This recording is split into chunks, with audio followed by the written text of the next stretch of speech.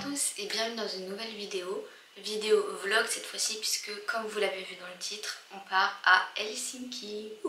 Donc pour ceux qui savent pas, c'est la capitale de la Finlande et c'est une capitale européenne, donc t'as envie de le faire. Surtout que c'est pas trop loin de Tampere, c'est genre à 1h30, 2h en train, donc c'est cool. Il est 9h23, le train est à 12h35. Pourquoi est-ce que je suis déjà debout et préparée? Parce que j'ai cours, et oui, nous sommes vendredi. Et en gros, genre je pars avec un ami qui lui aussi a cours le vendredi matin. Mais en gros, moi j'ai cours en Zoom, lui il a cours à la fac, mais on termine tous les deux à midi. Donc ce que je vais faire, c'est qu'en gros, je me suis levée tôt. D'habitude ce cours là, en gros je le fais genre en Zoom chez moi, en pyjama, pépouze, je prends mon petit déj devant. Mais là du coup je me suis levée, j'ai pris mon petit déj, je prends mes affaires de voyage et de cours et je vais à la fac pour faire mon cours en Zoom là-bas. Comme ça après avec mon ami on part directement de la fac jusqu'à la gare, parce qu'en gros la gare elle est plus proche de l'université que de là où on habite. Et notre train est à 12h35 et notre cours termine à midi. Donc je préfère être le plus proche possible de la gare parce que le timing il est pas short. Mais voilà, on a connu mieux. Du coup, je pars avec 2 sacs. Vraiment, je pense qu'avec mon sac à dos, je vais avoir l'air d'une tortue ninja. Mais c'est pour la bonne cause. Et je pars beaucoup plus tôt que ce que je devrais partir normalement pour aller à mon cours. Parce que je passerai vite fait avant au supermarché pour aller m'acheter un sandwich ou en tout cas un truc à manger. Parce que du coup, notre train est à 12h35 et on arrive vers 15h. Donc il faut qu'on mange, sinon on va mourir. Donc voilà le programme, je vous retrouve plus tard pour vous expliquer exactement ce qu'on va faire. Mais pour l'instant, les courses, la fac, les cours et le train, et c'est parti. Ouais, là on est vraiment sur le sac qui est énorme, genre le sac qui fait mal au dos tellement il est gros. Mais c'est pas grave, c'est le sacrifice qu'il faut faire. Bon, là du coup je suis à la fac et en fait mon cours il a été annulé. Genre la prof elle était malade, du coup je me suis levée pour rien, je suis deg parce que j'avais trop mal dormi cette nuit en plus, enfin bref. Du coup là je suis sur mon ordi et je suis en train de reprendre mes cours en attendant que mon ami y finisse les siens, donc dans pas très longtemps.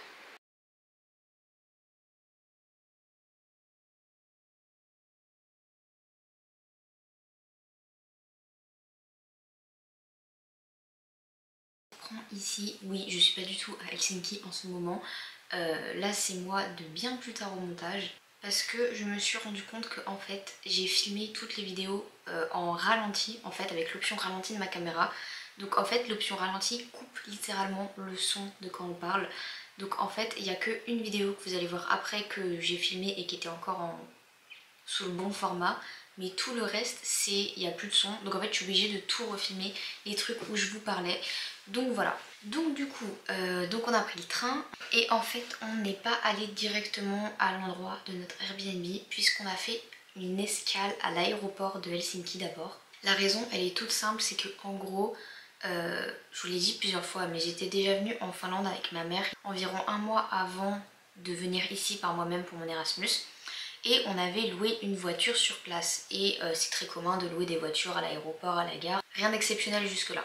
Mais en fait, à l'aéroport, dans le parking avec toutes les voitures que tu peux avoir en location, il y a certains organismes de location qui ont des espèces de stands dans le parking avec des personnes réelles qui sont là pour te donner les clés, pour te montrer où est le véhicule, blablabla. Et nous, on ne le savait pas, donc on avait pris un organisme au hasard qui s'appelait Scandia Rent.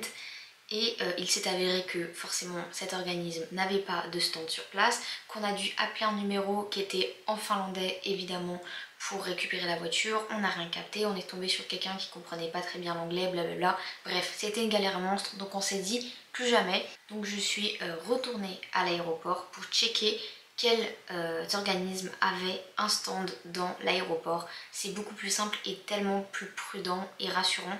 Donc si vous projetez d'aller en Finlande et de louer une voiture là-bas, je vous affiche là tous les organismes qui ont un petit stand au parking de l'aéroport de Helsinki. Voilà, si ça peut aider certains, c'est gratuit. Donc cela étant dit, donc après la mission aéroport, on a repris un bus pour aller jusqu'à notre Airbnb qui était franchement très très bien. Alors il n'était pas à Helsinki même, mais c'était pas un problème pour nous parce que en fait la liaison se faisait très bien entre l'endroit où on avait notre Airbnb et le centre-ville d'Helsinki. Donc le Airbnb, je vous mettrai le lien de celui qu'on a pris en barre d'infos. Il était vraiment très bien pour le prix qu'on l'a payé, vraiment nickel. Donc je vous laisse tout de suite avec l'appartement tour. Donc on commence par l'entrée et ça ressemble à ça quand on est dans l'entrée. Alors on va commencer par le salon qui est un grand canapé qui se déplie si je ne dis pas de bêtises, donc tu peux faire un couchage supplémentaire ici et tu as une télé très cool aussi et tu as vue sur un petit balcon. Donc voilà, il y a carrément un balcon dehors et là il fait beau donc c'est super cool. Ensuite du salon on arrive dans la salle à manger cuisine qui est hyper grande et hyper fonctionnelle, c'est à dire que dans les tiroirs il y a déjà tout le matériel, il y a des assiettes dans les placards et tout, donc très fonctionnel, ça fait plaisir, avec pareil le frigo et des rangements. Ensuite quand on repasse dans le salon on arrive ici dans une première chambre qui est toute simple mais franchement qui fait très bien l'affaire, avec le lit, le petit bureau et le grand placard pour ranger tout ce que vous avez besoin. Et ensuite là ici on a du coup une entrée de la cuisine ici et une autre qui vient de là, et quand on repasse ici à l'entrée on a la deuxième chambre, voilà, avec là pour le coup un énorme lit et au point qu'il n'y a même plus d'espace pour passer ici, genre là c'est vraiment impossible de passer. Si tu veux aller de l'autre côté il faut vraiment que tu fasses une roulade sur le lit, mais c'est très sympa. Et pareil, placard ici et de l'autre côté de la porte, ceci est aussi un placard. Alors ensuite on a la salle de bain, voilà, avec machine à laver, sèche-linge, toilette, le lavabo avec le miroir, la douche et le sauna, comme dans la plupart des appartements finlandais. Il y a vraiment à chaque fois des saunas dans toutes les pièces. Bref. Et dernière pièce moins intéressante, mais tout aussi fonctionnelle, la buanderie. La petite buanderie.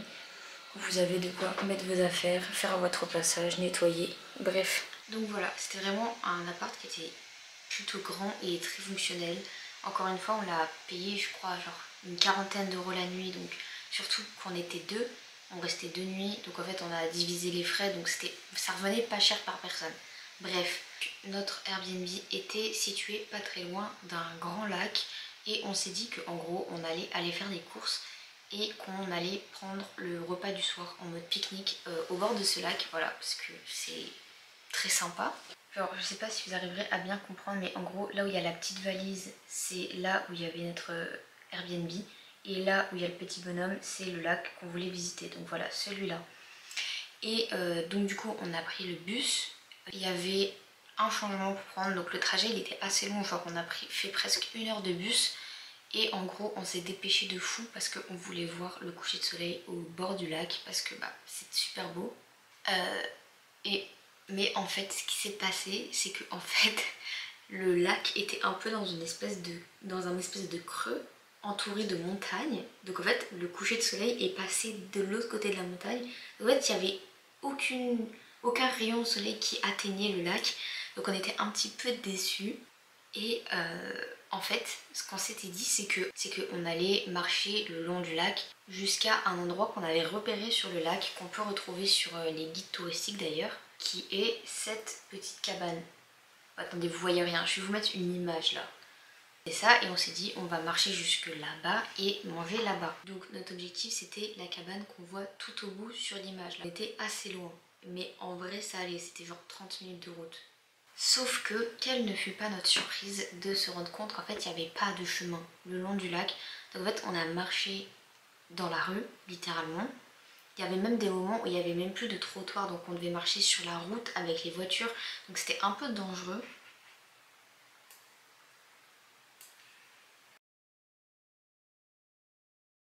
Donc on est enfin arrivé à la cabane maisonnette. Et là, encore une fois, faiblesse de ma caméra qui n'a pas de flash ou de vision nocturne. on voyait plus rien du tout sur les images que j'ai filmées. Donc je vais quand même vous mettre les photos que j'ai prises avec mon téléphone. Donc on est arrivé là-bas, on a mangé. En plus il y avait des gens qui étaient dans la cabane, donc en fait on pouvait même pas aller manger pépouze dans la cabane.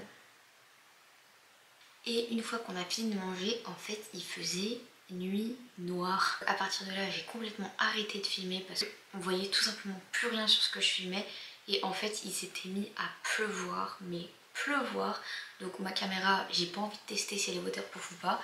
Donc je l'ai juste rangée et en fait il faisait nuit, il pleuvait, on avait juste envie de rentrer. Donc franchement très désagréable le chemin retour. Autant vous dire qu'on était bien contents de retrouver nos lits respectifs le soir même.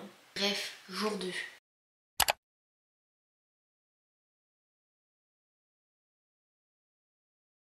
Donc le jour 2, notre programme était simple, c'était aller à Helsinki et depuis Helsinki prendre un bus pour aller jusqu'à Porvoo, qui est une ville un peu à l'est de Helsinki. On avait pris un omnibus. Si vous connaissez pas cette société, c'est en gros l'équivalent du Flixbus mais que en Finlande. Genre c'est vraiment un organisme qu'on retrouve que sur le territoire finlandais. Donc voilà, n'hésitez pas à comparer entre Flixbus et omnibus. Les tarifs sont souvent très avantageux.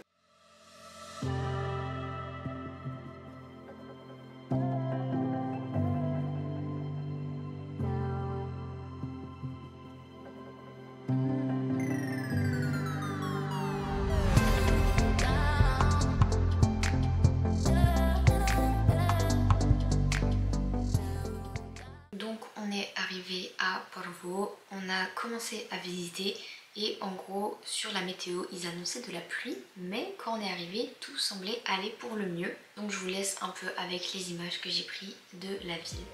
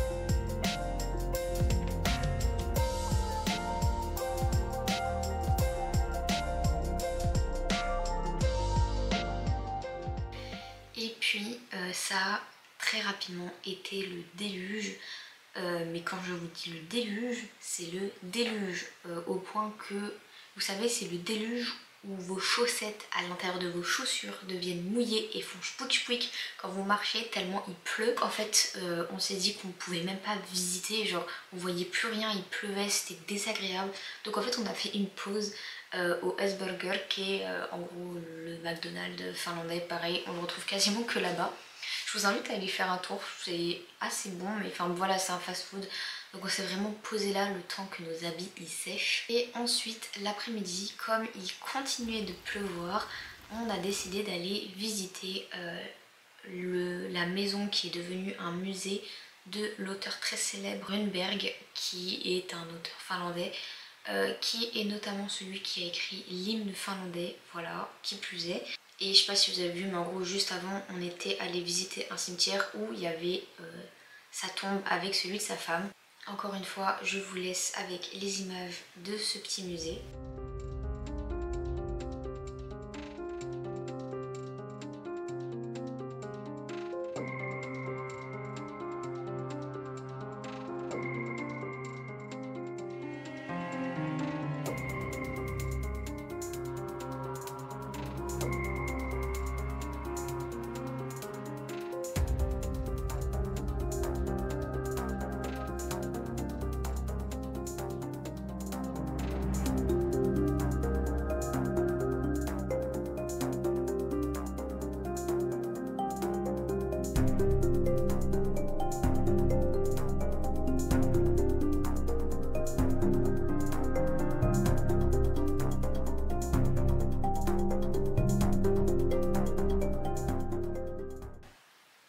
Donc voilà, si vous voulez les tarifs c'est 8 € par personne pour les étudiants et ça devait être 10 € pour les 10 ou 12 € pour les adultes normaux.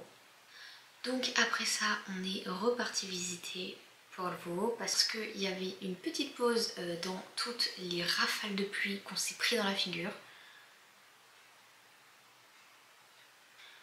On a vu qu'il y avait un panneau genre point de vue, donc on y est allé et il était hyper décevant vraiment. Regardez les images, en fait on avait vu sur la ville mais je sais pas, il y avait un truc de décevant en fait. On avait vu sur le côté pas beau de la ville en fait, donc c'était un peu triste mais bon voilà.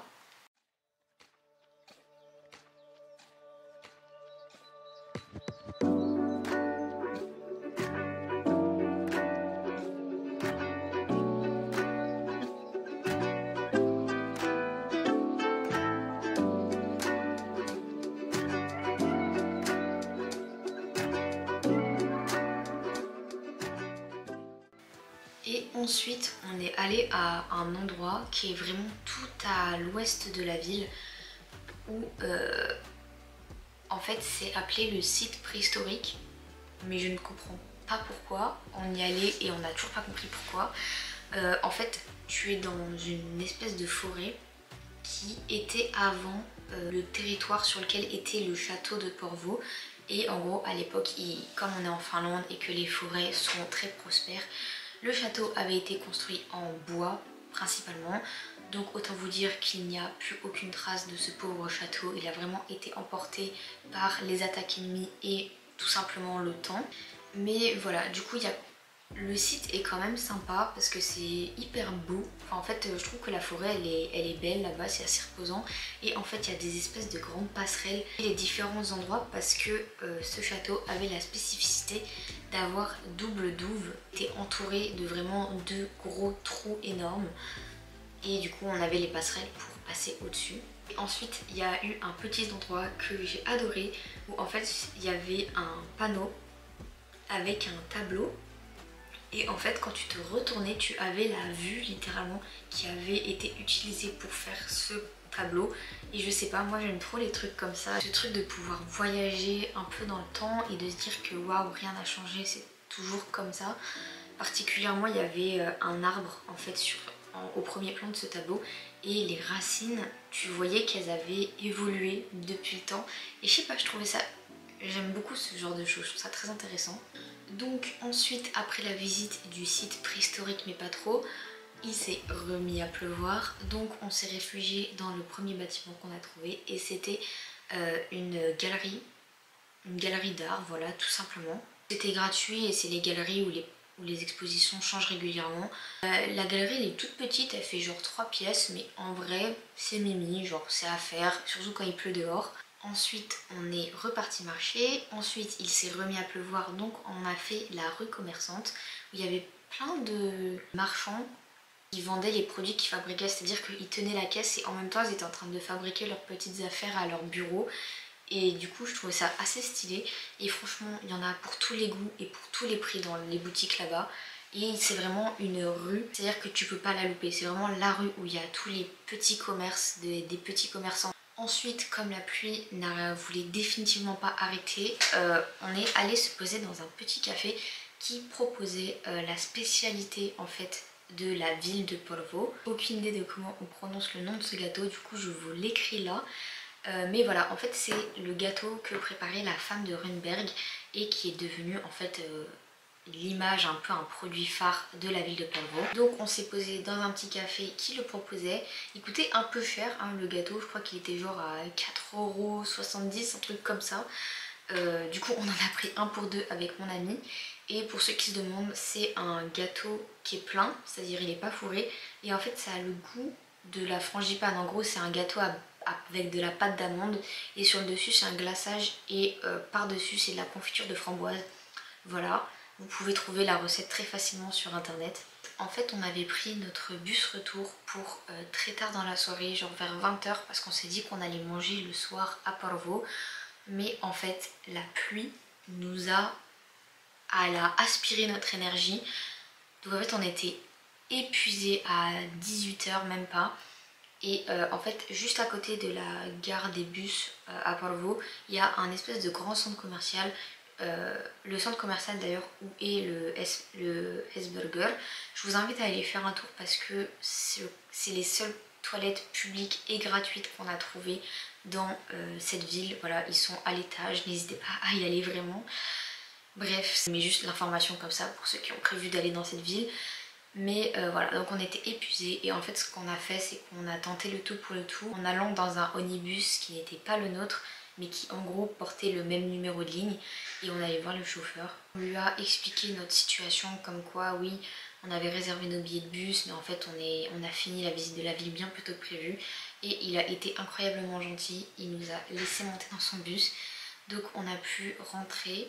Surtout qu'une fois à Helsinki il fallait encore qu'on prenne un autre bus pour rentrer jusqu'à Vanta, l'endroit où était notre Airbnb. Pour vous dire, on est arrivé à notre Airbnb à l'heure où on aurait dû partir de Porvoo, genre.